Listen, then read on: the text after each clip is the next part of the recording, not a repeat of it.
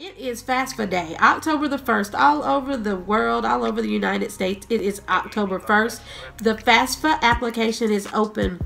For those of you who are not sure what the FAFSA is, it's the free application for student aid.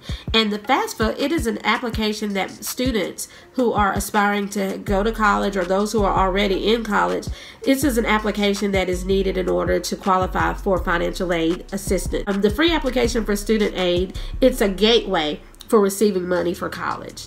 It's the form that the federal government uses to determine eligibility for financial aid.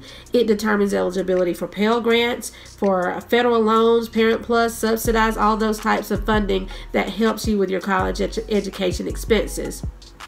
Before you get started with the FAFSA, I do want to remind you to make sure you have an FSA ID. The FSA ID is an identifier that you will need to help identify yourself electronically to access the FAFSA.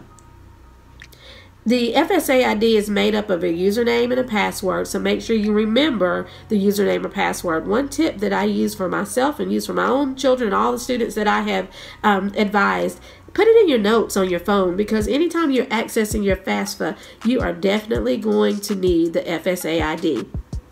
If you are a dependent student where your parents have claimed you on their taxes, you will need theirs as well. So parents, be prepared. You will also need an FSA ID in order to sign the FAFSA electronically. I know you feel like, okay, they can do it on their own. But no, when you're dealing with the federal government, they want to make sure that the parents' information is also included. So make sure that you also sign up for FSA ID. Studies show that the students that apply within the first 3 months of it open, you tend to qualify for more grants, for more financial aid. So why not? So make sure you get all of your documents in place. Make sure you have everything in order.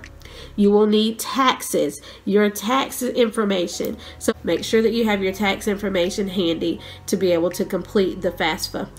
If you are a student who has a parent who has been remarried, make sure that your mom and stepdad or your dad and stepmom or whatever, however your family makeup is, you'll need their tax information. So I'm happy to help answer questions that you may have, but also talk to your counselors at school or talk to the financial aid office at the school that you're planning to attend, and anyone will be happy to help you, because we want to make sure that you're successful and make sure that you get the information in there correctly the first time.